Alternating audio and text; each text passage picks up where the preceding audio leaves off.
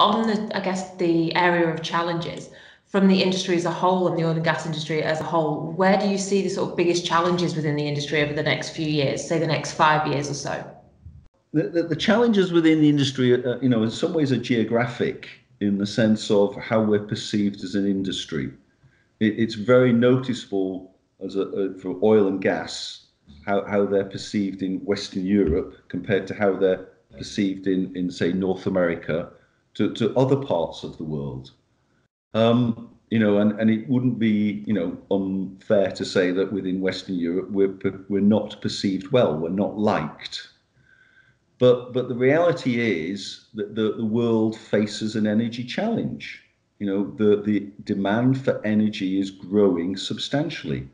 And yet there are substantial parts of the world that have tremendous energy poverty, parts of Africa, parts of Southeast Asia, where people really don't have access to cheap, affordable energy.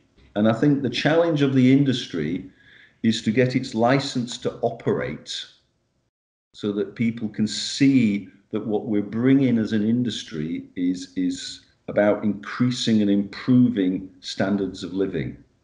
And the best way to do that anywhere in the world is to give people access to cleaner, affordable energy.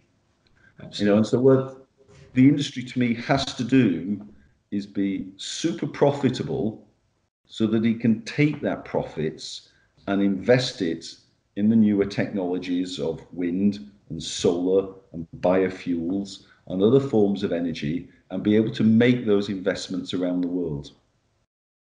Absolutely. And do you think that is the future for the oil and gas industry? We're in a time of scrutiny. Everybody wants to go green. Is that where you think it's heading?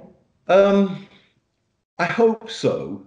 I've always believed the answer to the problems of the world are technology. So when I hear young people today saying there's nothing they can do about it, well, I would argue you can.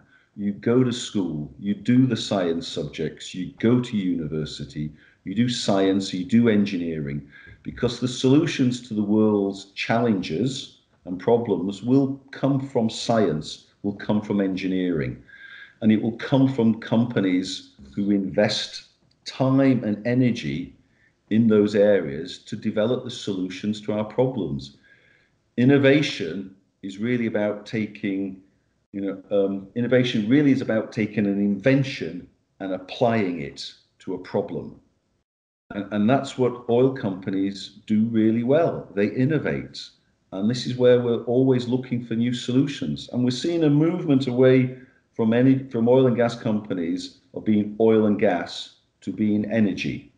We've seen a movement away from electricity companies of being electricity companies to becoming energy companies. And I think that's a common challenge that we have in the industry, and the common challenge we have in society is getting clean, affordable energy to the whole population of the world, not just the rich parts of the world.